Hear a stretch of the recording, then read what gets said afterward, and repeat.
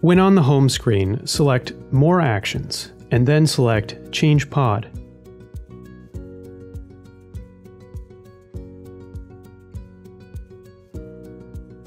Your PDM will now take you step by step on how to fill and activate a new pod. The PDM will now show No Active Pod. Would you like to activate a pod now?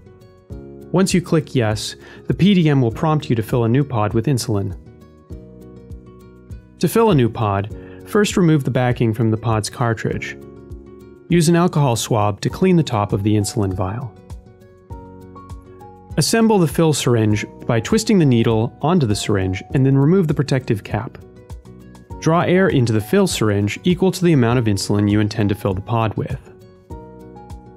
Depress the air into the vial of insulin. With the needle still in the vial and your finger still depressed, turn the vial of insulin upside down. Fill the syringe with your needed amount of insulin. Be sure to remove any bubbles from the syringe.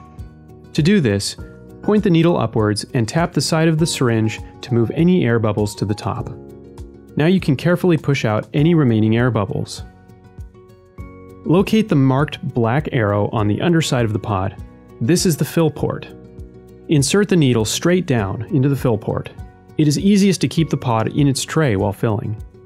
Make sure to completely empty the syringe into the pod.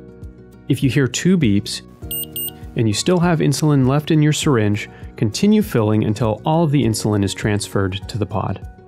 The pod will beep twice, indicating the system is ready to proceed. Please note, it is important to hear these 2 beeps before you proceed. For more information, visit the Learning Center tab on myomnipod.com and click the Patient Resource Guide.